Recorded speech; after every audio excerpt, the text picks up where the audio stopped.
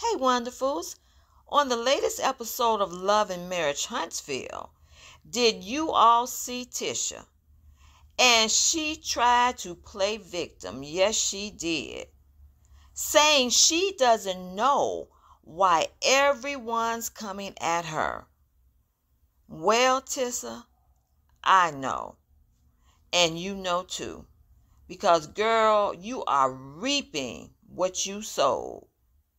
Remember all the looks you gave Mel at that meeting concerning the expo and the feedback when she tried to advise you?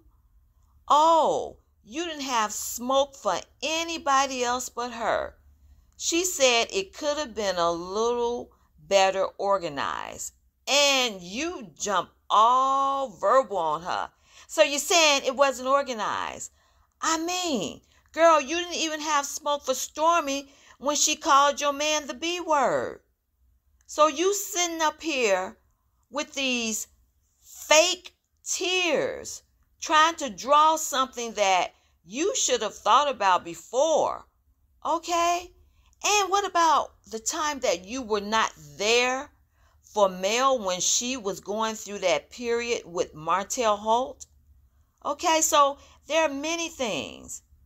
And just recently here at the barbecue, you totally skipped over Mel to give Stormy a greeting and a hug.